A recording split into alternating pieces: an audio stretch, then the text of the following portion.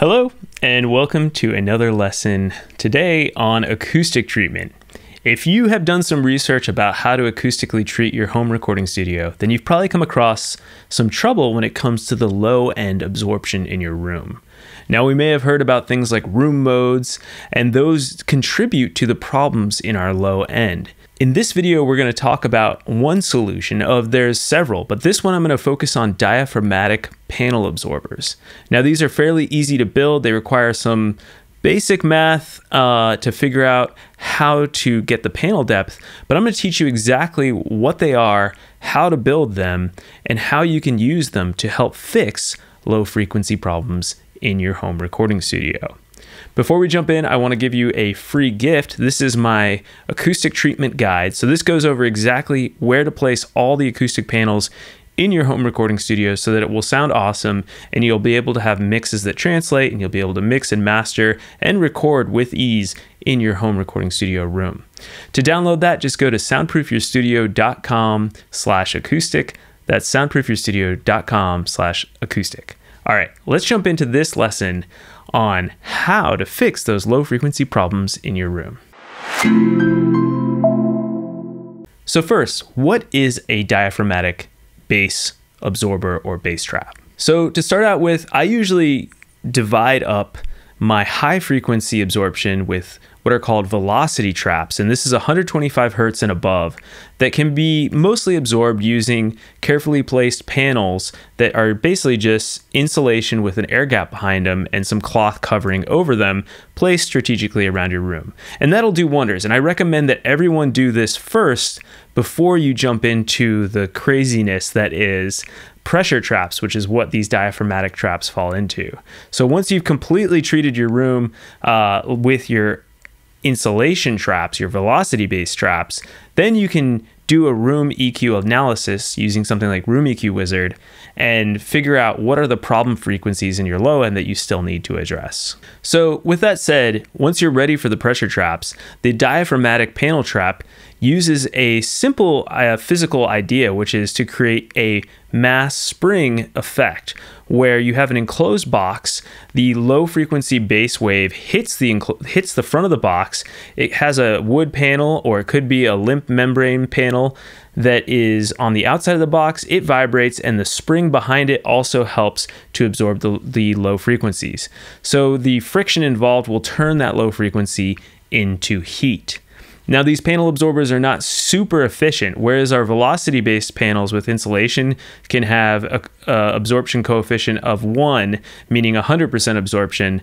These panel absorbers usually max out around 0.3, so you need more of them to do the same amount of attenuation that a velocity trap would do.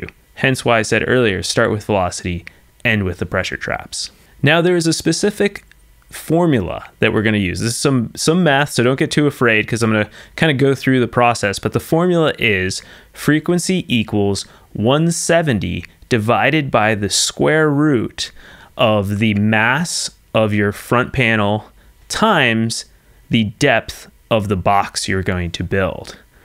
Now, in imperial units, that is going to be in inches for the depth, and then the mass is going to be in pounds per square foot. If you want to switch that to metric, instead of 170, use 60 as the numerator in that division problem. Now, you can add glass fiber inside of this box, just making sure that it doesn't touch the front panel, which needs to vibrate freely, and that will increase the absorption of your box, and it will also increase the Q, so the distance of the frequency that you want to absorb. So usually with these panels, I recommend adding usually like a Corning 703 2-inch fiberglass bat against the back of the panel, just making sure that it doesn't fall forward, and we'll talk more about that later. You want to place these boxes in the pressure maxima of the bass frequency you're trying to treat. Now, this is probably like, oh my God, pressure maxima, what is he talking about? But basically, these low bass frequencies have huge waveforms, and when they're bouncing around in your room, the room modes, so to speak, is going to create areas where you're going to really hear a ton of that bass frequency build up, and areas where there'll be a null or a pressure minimum where you really don't hear the bass frequency at all. So if we place our bass traps, these panel traps, in an area where there's a dip in the bass frequency, it won't work. So we want to make sure that we place them in areas that have high pressure maxima. And I'll talk more about that later in this video. Lastly, we want to build these traps so that they have a surface area of 5 square feet or more. Like I said before, they're not super efficient at absorption, so we need more surface area to try to absorb the bass in the room. So the next question we have before building these boxes is, which frequencies are we going to try to pinpoint and treat in our room? So assuming you've already done all the velocity traps, the insulation and cloth traps you can, and you're ready to treat these low frequencies, first what you need to do is get a software like Room EQ Wizard and a measurement microphone. I have a measurement microphone that I used for SonarWorks, which works great, or you can buy a measurement specific microphone that will be able to capture the full frequency spectrum of your room. Now I'm going to show, for the rest of this video, I'm going to use an example from my own home studio to show you exactly what we're going to do to try to treat these low frequencies.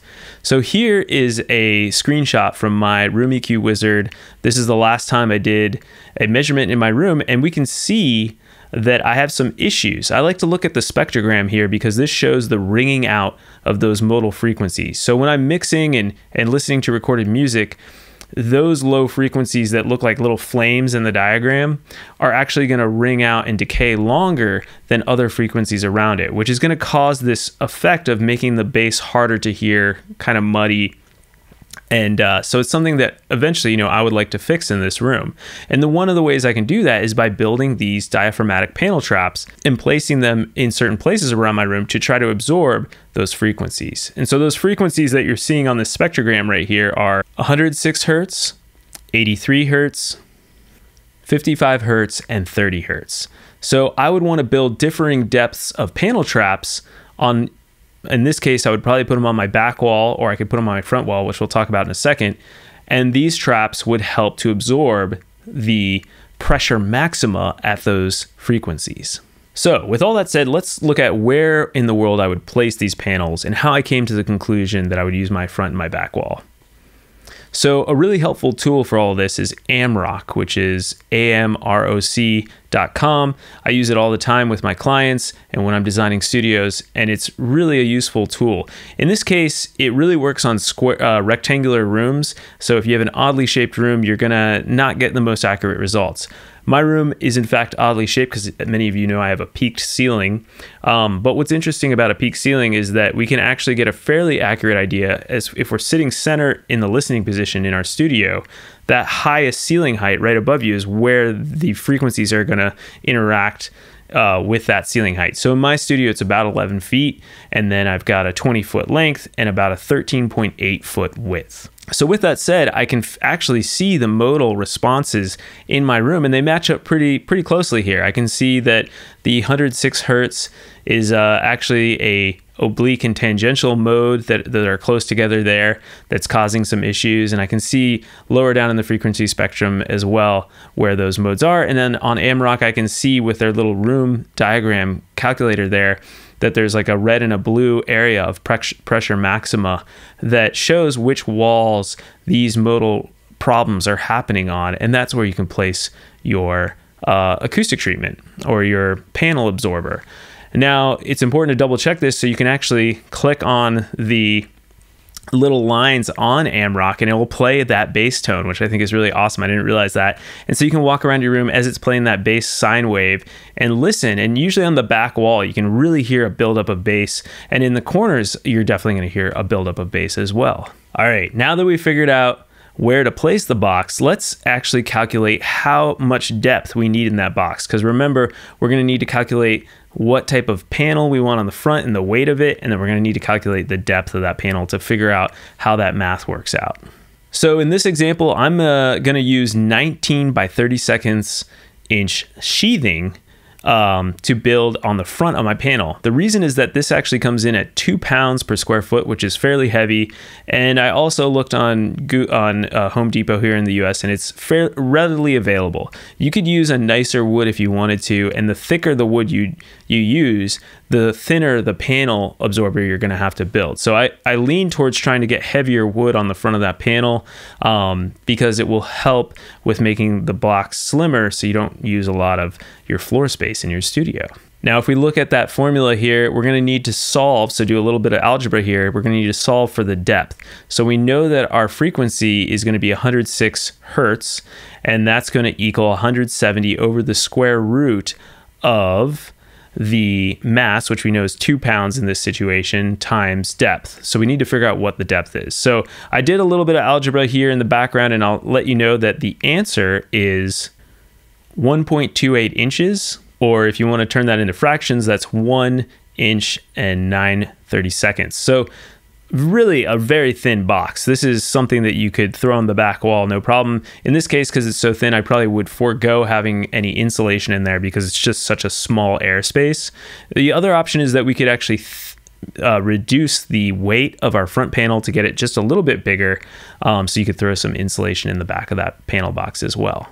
Now, I will say when you do this, it's smart to weigh the material that you're buying as your panel on the front, just to double check its weight. What I'm looking at are just the nominal weights that are online, but every panel, every material is going to have a different weight.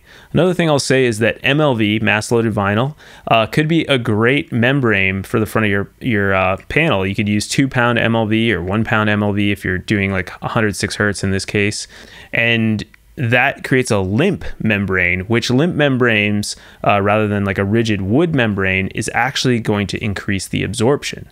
So I didn't use MLV in this situation because it's kind of harder to source and it's a little more expensive. But if you have the budget, if you can find a sheet of MLV, definitely I would go for that as well, because that might give you better results in the long run with your diaphragmatic absorber. All right, now we're getting to the final part of this lesson here, where I want to teach you how to actually build one of these. And so I've actually diagrammed up a panel absorber. I made this one at 60 hertz just to show you the depth with the same example so you can see how the insulation fits in there. But you can change this diagram as much as you want. I'm just showing you the general construction plans, and you can change the dimensions however you need. So if you look at this diagram here, we can see that I'm going to build the panel sides out of MDF. Any wood would work. MDF is just, again, kind of on the cheaper side and readily available here at Home Depot. And so my bottom, sides, and top will all be made out of MDF. And then I'd put in a 1.5 inch wood stop on the front of the panel just to have something to screw in that sheathing on the bottom and the top. So I put 2 of those wood stops on the bottom and the top there. And then I actually put the wood stops towards the back, leaving a 2-inch gap for the insulation panel to just sit. That rigid insulation, Corning 703 or Knopf insulation is great, or you can even use rock wool rigid batt insulation. All 3 of those would work really well, and you can just push it against the back of the panel, just making sure that I put in those wood stops so that the insulation wouldn't fall forward and potentially touch the front of our resonating panel that we want to resonate freely and not be dampened by the insulation. Lastly, when you're building this box, you want to make sure that on the inside you acoustically seal all the seams. The goal is to make sure that this box is airtight. If there's any air leaks whatsoever, it's going to decrease its efficiency. And then after you finish the box, you need to test it. So to test it, what we can do is play in this case, it would be a 60 hertz sine wave through our speakers, and we can feel on the top of the front of the box if that sheathing is vibrating, or if you use mass-loaded vinyl, do you feel it resonating? And if it is, you can find the center frequency by increasing the sine wave up in frequency or down in frequency, and find where that peak vibration is of the material, and that's going to be the center frequency of your panel trap. Like I said, this is a scientific approach to designing an acoustic panel, and it's not perfect because we're dealing with the real world materials. Our physics theory works, but in practice in the real world, we're going to have to design, test. So if you build a panel and it's not quite at the center frequency you wanted, you might have to adjust the next panel to make it a little bit better. So some people opt to buy pre-built panels from manufacturers that they know will hit like 40 hertz, 60 hertz, 80 hertz, or 100 hertz.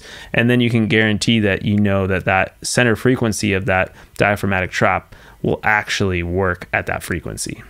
So in conclusion, I hope this has been helpful with giving you an idea of what a diaphragmatic panel is, understanding the difference between velocity and pressure traps, understanding how you could potentially treat some of the low frequencies in your room, and learning that you need to test your room first before just randomly throwing acoustic treatment at it, because you need to know which frequencies you're actually trying to absorb.